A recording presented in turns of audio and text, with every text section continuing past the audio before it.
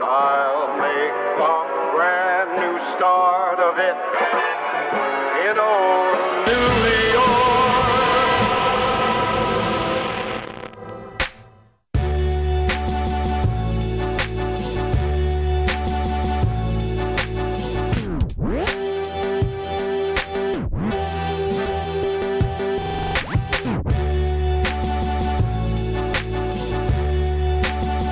Little mock-up of a Schluter shower, right?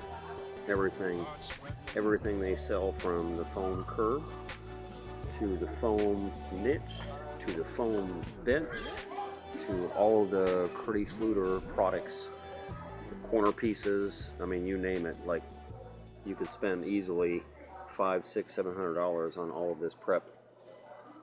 This is just absolutely crazy. I mean, I've already known about all this stuff, but that they actually have it set up to where the whole thing is all of their product. That's why I said you could spend that kind of money. The basic shower system is about, I think it's about $300. But by the time you buy all of this stuff they're showing here, yeah, you're well into $500, $600, $700, maybe more. And it is waterproof. And because it is waterproof, same way as Red Guard or Aqua Defense would be, if you spent $50 for that product, look up here, it says, well, you can't see it, but it says on the back here, I got too much light, drywall or cement board. So they're allowing for drywall or cement board because they know that using all these products, you'll have a foolproof, waterproof shower. But that's the same thing you'll have with Aqua Defense, Red Guard, all the other products that are topical membranes, where you're not spending a huge amount of money. And of course, they're selling all these products, and you can see clearly $99 for a niche. A roll of this is $603 if you want to do your floor. $603. We're already at $700. Then you have your smaller niches for only $62. You have a bench for basically $100, foam bench. You have all of these taping products. You have all these corner products. You have all these drain products. You have all of this stuff, which is basically what I was just showing you with all the products involved.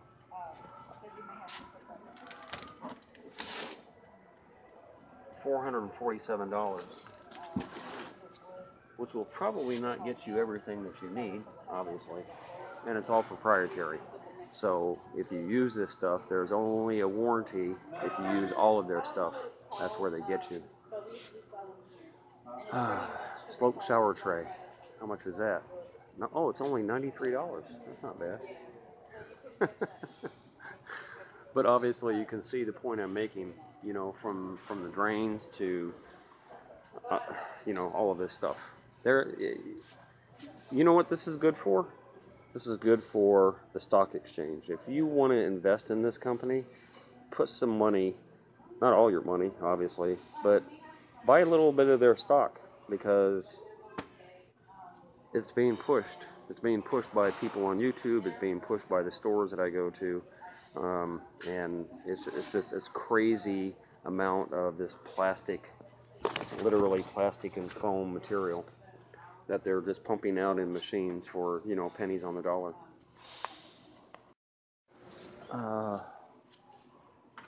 These are the foam panels that you can buy. Each one of these, just figure $100 with tax. Each one of these. I think this is a little less than 100 for this foam panel, and you're going to need at least 3 of these on most showers, if not 4. So already you're up to $300 or $400 just if you want to build all this in foam. And then you have your thicker pieces here. Look at this styrofoam. This is the same crap that those coolers used to be made out in the 70s. You know, nothing more than that. It's just, I don't know. Sometimes there's not a better mousetrap.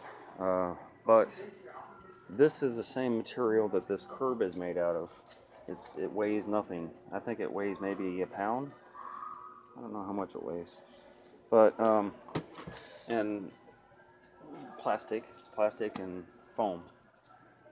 What a fire hazard. So I'm gonna do something that I've never done before.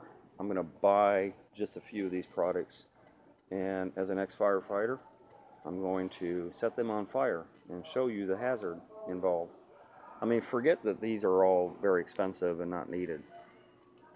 The chemical and fire non-resistance of these products is enough to keep me away from them.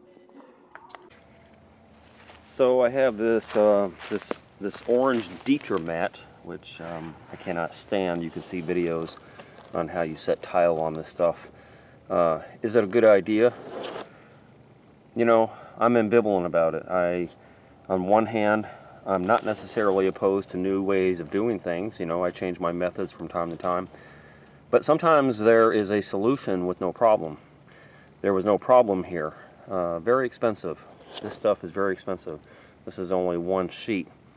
You can imagine, you know, basically a 3x3 sheet, how many sheets you would need of this. This is $21 plus tax. So you're going to spend twice what you would on Durarock or Hardy or any other thing, and then this is very difficult to get off. I'll post a video link down below because it has this mesh on the back, like a cloth type mesh. It just becomes extremely difficult to get up. In fact, on that video I ended up putting a layer of Durarock over it because I couldn't get it all up. So I spent $21 for this, which I'm not happy about. I spent $50 for this fake foam curb from Schluter. And as I had already mentioned in the very beginning of the video, this stuff is just foam. It's you know, this would be good for a float at the beach. This is the same type of foam that a cooler would be, a good sturdy cooler would be made out of. And you know, it breaks the same way. It just breaks the same way, you know, little pieces. I really hate busting up this $50 curb, but I will never use it. In fact, if somebody gave me one of these and said do your own bathroom with it, I would decline.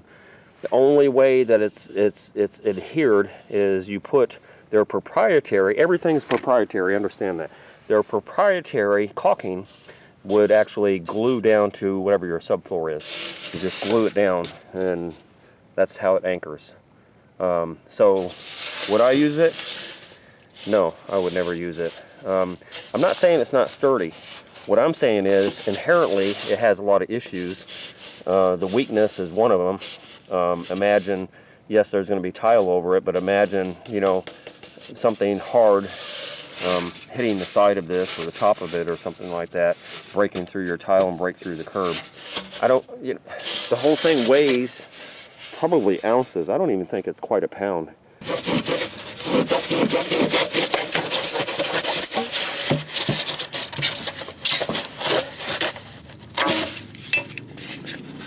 Leaves the same type of droppings of a foam cooler. This would be great for a cooler.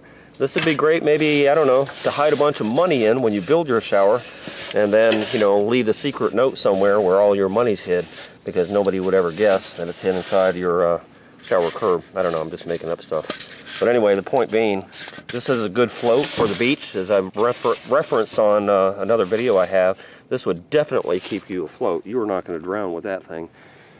This thing, I don't know, maybe under a deck to keep the deck, keep the water channeled off of the deck, maybe. So the bigger point is burning. This stuff, and you know what's going to happen to this. Having been a firefighter, I'm always freaked out about toxic chemicals. Chemicals like carbon monoxide that could theoretically kill you before the fire ever does.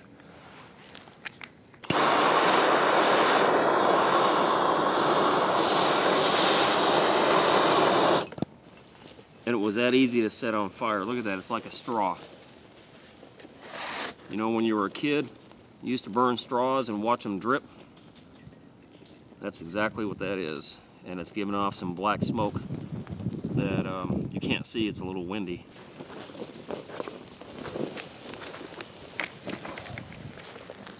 Imagine this stuff is all over your floor. So what's fueling the flames is, of course, all your wood that you have in your house.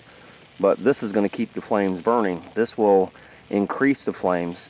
And it's not even the point that it's going to increase the flames and make your house burn down quicker and keep everything. If it wants to burn out, if you've got some wet wood somewhere, this stuff will ensure that that's not a problem. This stuff will keep on burning.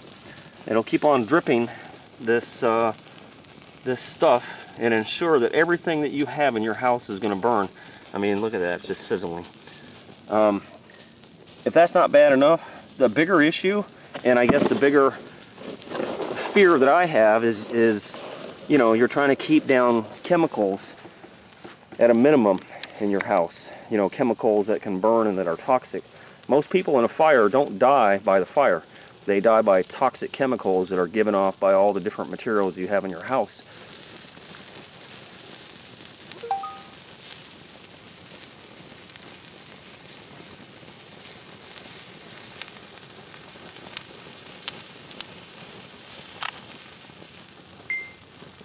I don't have to do anything.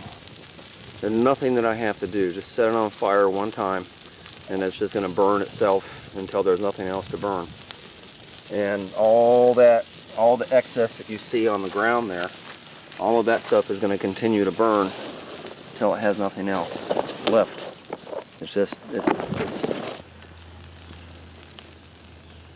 I mean, obviously I don't have to really do an experiment to show you that foam burns very easily and that it does that dripping effect, same as this other material. It should be obvious to anybody that's ever played with, ooh, crap. That's ever played with this stuff, you know, when you were a kid. Not that you're a pyromaniac, but look at that. All that toxic dripping that's going on. The smoke you can't see, again, it's a windy day, but this is all black smoke. Ah. Can you imagine having that in your house? Anywhere in your house?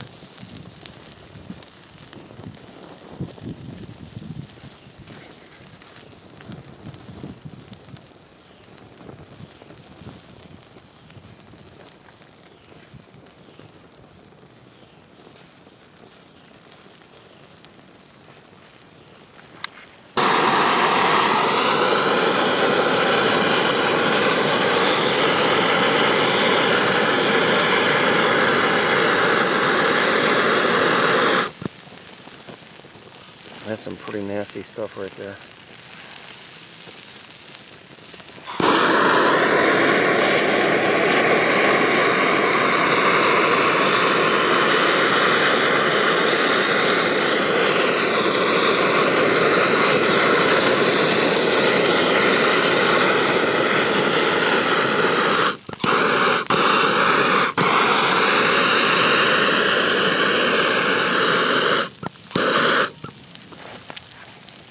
Well, I will say this, it definitely doesn't catch fire very easily,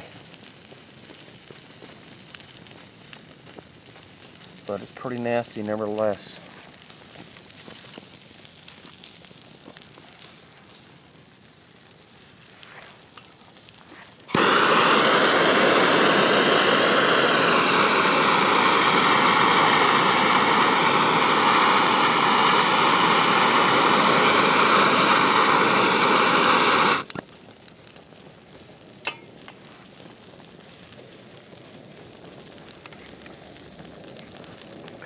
Yeah, I don't think Red Guard is going to have this effect.